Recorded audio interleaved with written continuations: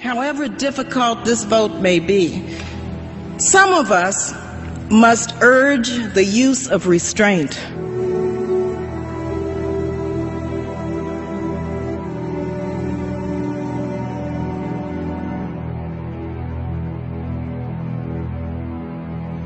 Our country is in a state of mourning. Some of us must say, let's step back for a moment. Let's just pause just for a minute.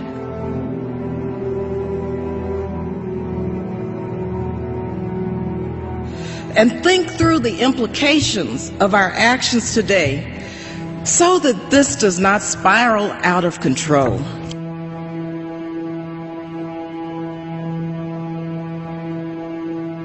As we act, let us not become the evil that we deplore. Thank you, and I yield the balance of my time. The King's Torah, a settler rabbi, publishes the complete guide to killing Gentiles who threaten Israel, including children and babies. Are such calls harmless, or do they drive official policy and manipulate the masses?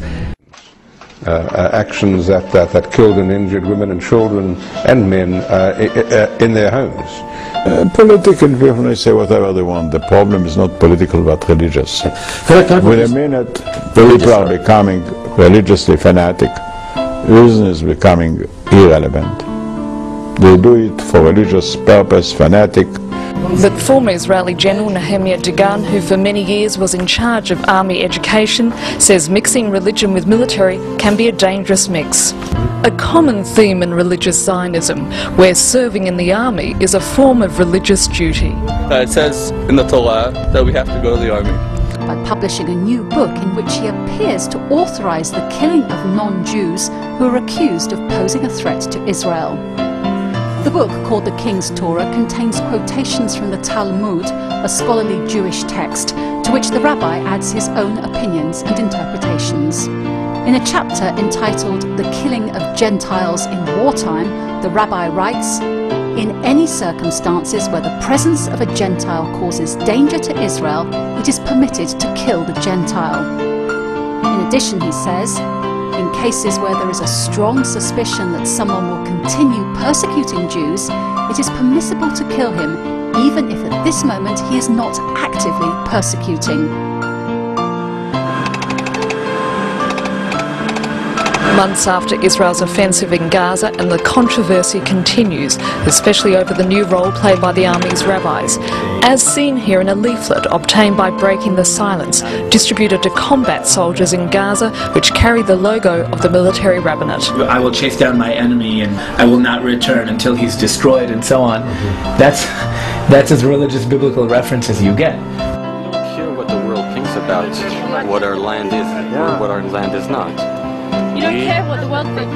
No, no. Why? Because we are a chosen nation, and the world knows that. And God promised us Jerusalem.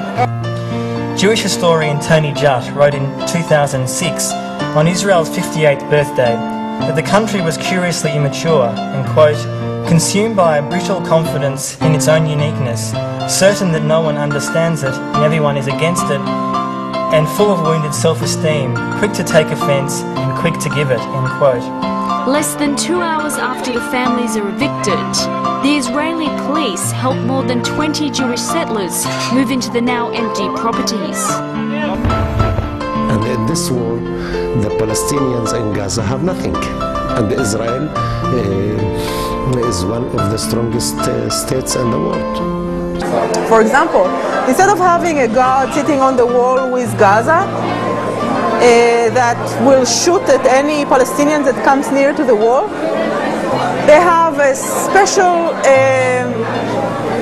something weird there that looks like, I don't know, coming from outer space. It's like a sphere, and there are a lot of surveillance cameras inside, and then there are women who sit in a base, an army base inside Israel, far from there, who control these cameras, and when they see something moving, they can shoot it from afar. So they have a room full of people who just control this entire section of the wall with Gaza. The system is called ro'ayora, which means seeing shooting in the feminine, because it's all women. And it's quite obscene if you think about it. Could you tell me this then? To us as outsiders, the David and Goliath situation that exists between you and the Palestinians, particularly in Gaza, they don't appear to have an economy. They don't appear to have a society. They don't even appear to have a way of life. And now, in the last couple of months, 80–90% of their homes are destroyed.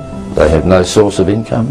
This is, I guess, why the world was shocked at the ferocity of your attack on Gaza.